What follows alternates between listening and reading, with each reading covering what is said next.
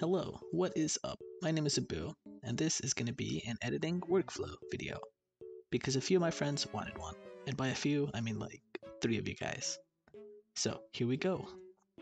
Load up Lightroom. If you don't want to pay for Lightroom, there's a bunch of free stuff available. I'll try to put some links in the description.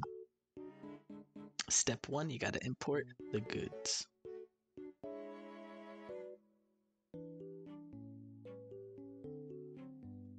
Now that you have the goods imported, it's editing time. I'm gonna go with picture number 2. I like to start with lens corrections, because there's always something wrong with your lens's formula, and you can fix its bullshit right here with 2 simple clicks. If Lightroom does a bad job automatically selecting your lens's profile, you can manually select it from the drop-down menus. Lens corrections done. Next, transform panel. Not everyone's straight, and that's okay. And obviously, I'm talking about the lines in your pictures. Sometimes they're crooked, sometimes they're off axis. And again, Lightroom does a good job automatically straightening your lines if you want to. Select one of the presets. I tend to go with auto. Another way to straighten your lines is to go to the crop overlay tool, select the straightening tool, select a line like your horizon, and it will straighten it. Transform, done. Cleanup time. Spot removal tool, or as I like to call it, I call it the spot removal tool. There's some sensor dust on this picture. You just go in, make sure your opacity is at 100, and just click away your problems. Now for the big distracting railing on the bottom left. There's 2 ways to handle this situation. We can either crop it out and lose some of the buildings in the back, or we can stick with the spot removal tool and paint over it and hope for the best. I think it did a pretty good job. Cleanup done. Now, nobody likes to be basic, so it's time for the basics panel. Want to start your black and white journey? You can do that here. You can select a profile from the drop-down menu. I like standard because I'm a pretty simple guy. Preferring until white balance, give me a moment to talk about our Lord and Savior RAW. Since my camera's auto white balance did a horrible job selecting color values, I can come in during post and correct them. It makes a huge difference. This represents the colors more accurately, like what my eyes would be saying when I took this picture. If you want warmer tones, slide the slider to the right. If you want colder tones, slide the slider to the left. If that's not enough, you can come into the tint. Lefts are green and right is magenta. If you want to add or take away artificial exposure, you can do that with this slider. For contrast, if you want to make your lights and darks more distinguishable, slide it to the right. If you want to make them less distinguishable, you slide it to the left. To talk about the next 4 settings, I'm actually going to go to a different picture.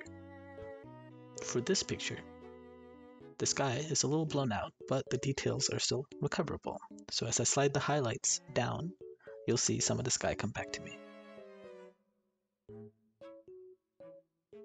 Likewise, some of the darker areas need more detail, like under these trees. If I slide the shadows up, some of the detail will be recovered.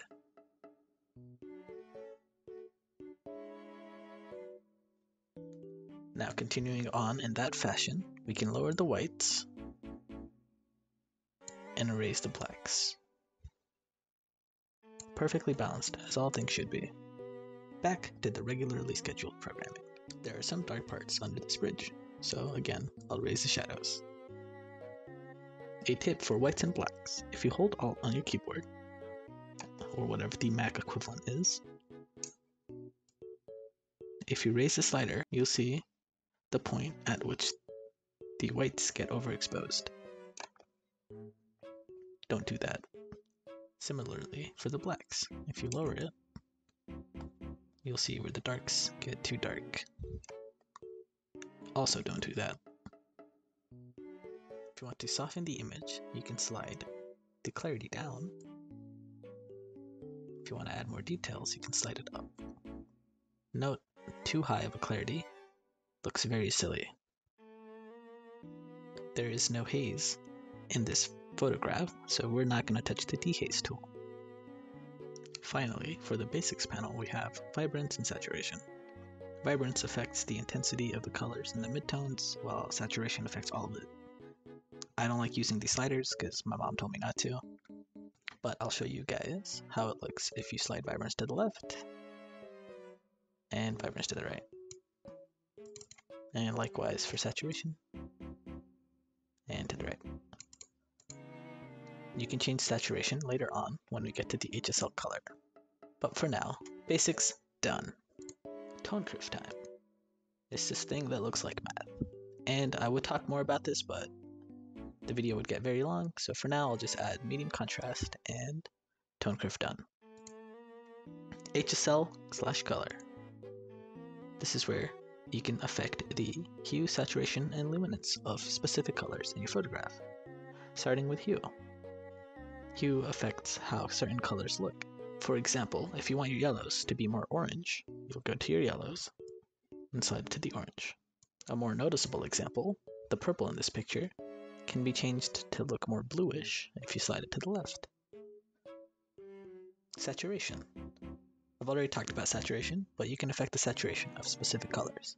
So let's say you wanted to take out all the blue in this picture. You would come to the blue, slide it all to the left. Luminance. This is where you can make your certain colors brighter or darker. Split toning time. This is where you can add tones to the highlights and the shadows of your pictures. For an example, if you want to add warm tones to your highlights, you can come in and select a warm color and affect the saturation on it. This is very warm. I think I'll add a hint of warm. You can do the same with shadows. If you want to add cooler tones to your shadows, select a cool color and affect the saturation on it. Split toning done. Details time. Here you can affect the sharpening of your picture by adding to the amount. But note, the more you add, the more noise might appear in your picture. If you still want to add sharpening but reduce the amount of noise added, you can hold Alt again on the masking part and slide it to the right. Anything in black will be unaffected, and anything in white will be affected by sharpening. I just want the edges of my objects in the pictures to be sharpened, so now I can freely add sharpening and reduce the amount of noise added.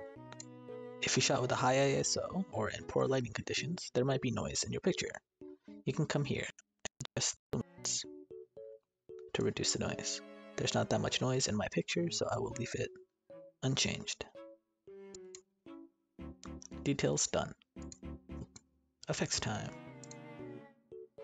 This is where I come to add some vignetting to my picture. If you want to add a dark vignette to the edges of your picture, to make the viewer's eyes focus on the picture, slide this to the left. Just a little bit should do it. A couple more settings. A graduated filter. Sometimes I like to add these to make the sky darker. So select graduated filter, you can do some burning, and slide it down from the top. To see what it did, another filter, the radial filter. I would like to lighten the Brooklyn Bridge a little, because it seems a little dark.